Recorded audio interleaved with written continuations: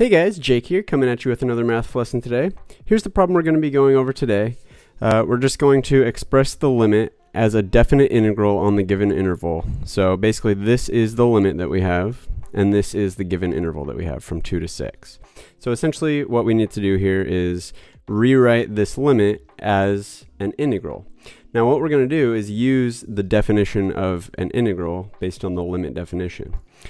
So if you haven't already checked out my Calculus 2 study guide, this formula is actually on there, so I'm going to show you how to use that. There's a link in the description too if you want to check out that study guide. So basically for this problem, we're just going to use the formula from my study guide, which is the definition of a definite integral. So I'll start with writing that formula down here real quick.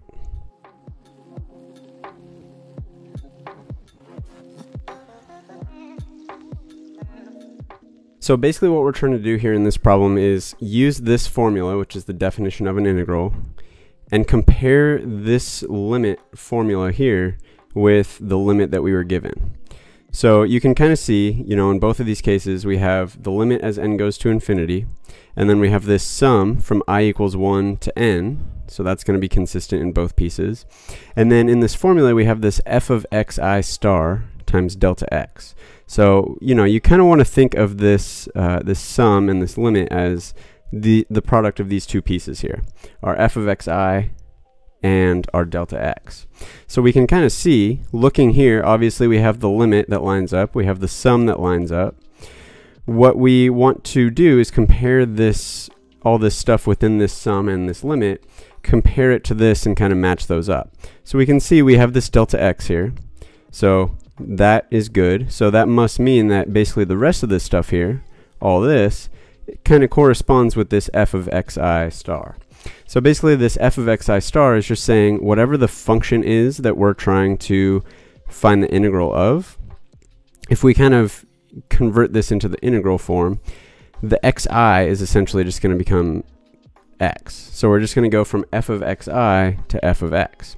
So this delta x is going to correspond with the dx. So, we know that we're going to have an integral from a to b, which we'll figure out what a and b are in a second. But we're going to have the integral from a to b of some function times a dx at the end. So we know that our dx is just going to come from this delta x.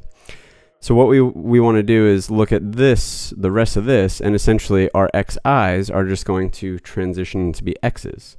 So this function is just going to become x times ln of 1 plus x squared. And then our dx comes from that delta x. So then the other piece that we want to figure out is what the bounds of our integral are. So the bounds of your integral are just going to be all the x values that you're actually looking at.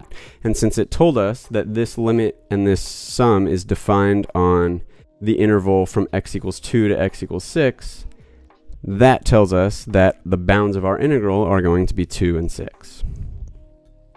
So basically by using the limit definition of an integral, this integral right here is equivalent to this limit that we started with up here. So that's how we can express that limit as a definite integral over this given interval from 2 to 6. So like I said, if you haven't already grabbed my Calculus 2 study guide, there's a link in the description so you can go check that out. It's a great tool to help you get through an integral calculus class, get through your homework, and study for tests easier. So go check that out. Thank you and see you next time.